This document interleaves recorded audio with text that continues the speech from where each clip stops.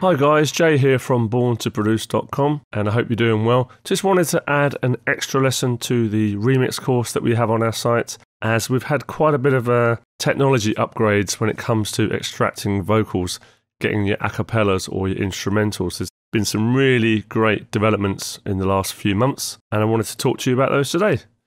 Obviously this is great for your mashups and your remixes or your unofficial bootlegs, that kind of thing. So this is an update to that course. But please remember, you will never ever beat the quality of a studio a cappella, and you can always, well not always, but you can sometimes find these on Google, YouTube and the other websites that I mentioned in the course in one of the earlier lessons. I'll put them on the screen just to remind you. So you're never going to beat the quality of a studio a cappella, of course, because there's nothing else mixed in with it to upset the balance or to create any artifacts, that sort of thing. These techniques I'm about to show you do a pretty good job of pulling out the vocal from a fully mixed song, which is pretty amazing. It's pretty much sorcery. It's like wizard stuff, what they're doing here. It's really amazing to pull out a vocal from a fully mixed track, but you still get a few artifacts here and there. It's never going to be perfect, but the technology has made it so it is almost perfect.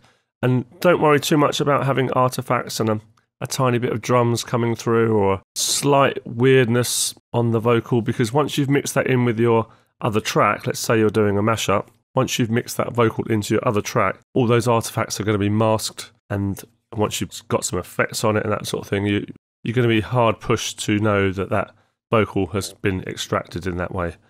So I guess what I'm saying is the quality is not perfect, but it's very usable.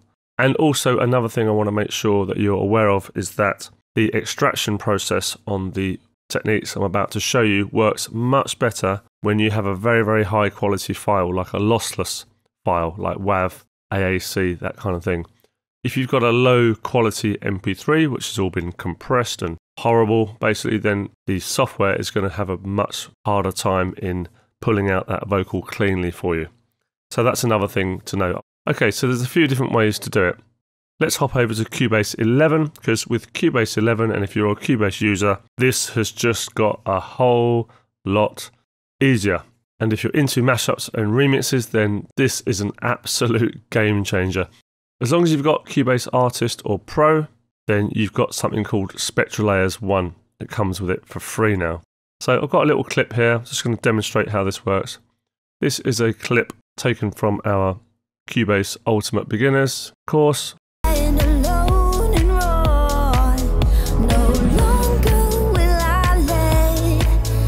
So you can hear it's quite a full mix, and this is the song you can make with us if you get the course. But we're going to pull the vocal out of that, and it's pretty amazing that it can do this, actually. Go to Audio, go to Extensions, Spectralayers. Now there's loads of things you can do with this, but we're just going to use it for vocals. You can change it to a nice coloured view there if you want. But all you need to do is go to Layer, Unmix Vocals. Now sensitivity, I've played around with this, and the best results I've found is just to leave it at 0. So press OK, and it's going to take a minute or two to do that. So now we have the stems on the right hand side. With Cubase Spectralayers we only have 2 stems. Some of the other techniques I'm about to show you actually separate them into 4 stems rather than 2. So here we've got vocals and then everything else. So just going to play it to you how it was. My heart be filled with war. And let's just solo the vocals. No longer shall I fear a pain that is no more. No longer. So it's even bringing out the reverb on that vocal. It's even bringing out the backing vocals. You can slightly hear the drums in the background, and you can slightly hear a couple of the effects, but really it's pretty damn amazing. Alone and wrong, no longer will I let. All you got to do is filter out the low end of that, stick that over the top of another track, another instrumental, and you've got a mashup. That is pretty damn awesome. Let's just go with the instrumental now, so I'll just mute the vocals.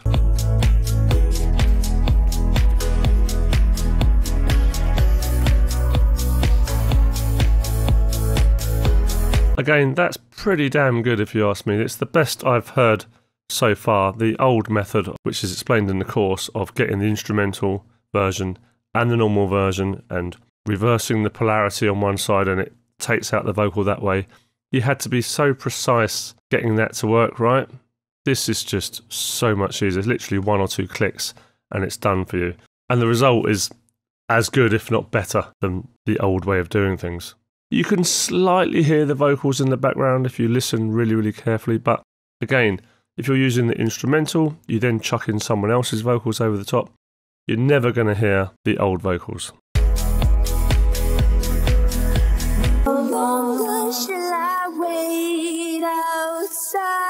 That's goddamn amazing. And if you want to bring this into your project, literally just drag and drop your vocals in, and there's your vocals.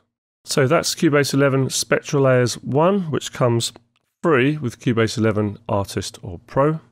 Next is Izotope RX8, which unfortunately is quite expensive. As you can see, you have to have the standard version or the advanced, and there your prices down the bottom there. But this is the same kind of thing, but with 4 bands. You've got music rebalanced, which has now been improved.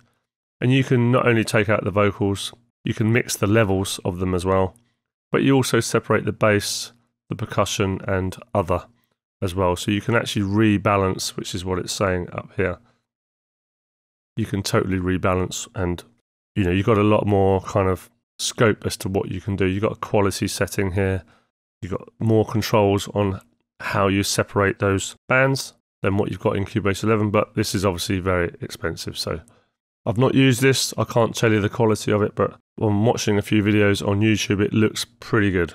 So the next thing I want to talk about is doing this in a live situation, and that would be in your DJ software. So Algorithm do DJ software called Djay, and I've actually used it a lot. It's actually my favorite DJ software.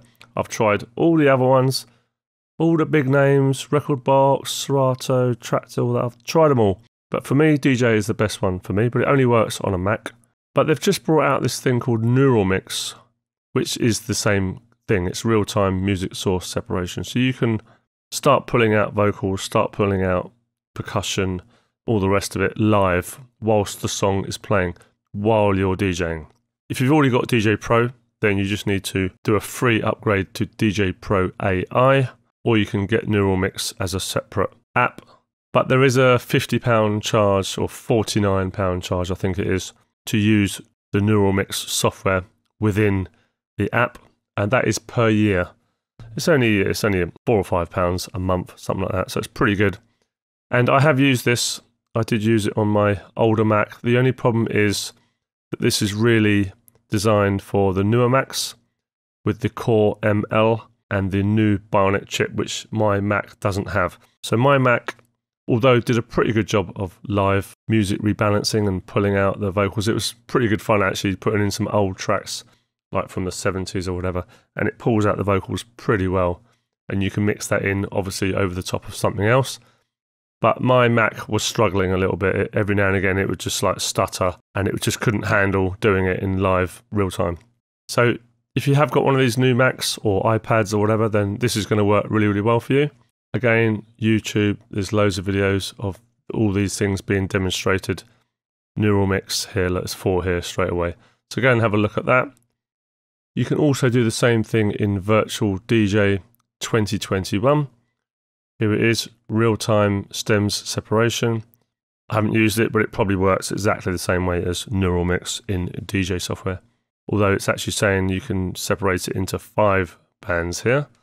I don't know of any other bits of Djay kit that does this. I did have a look at Rekordbox and all the other ones, and Serato, but I couldn't personally find that service that they're doing it. Maybe they are, but I couldn't find it.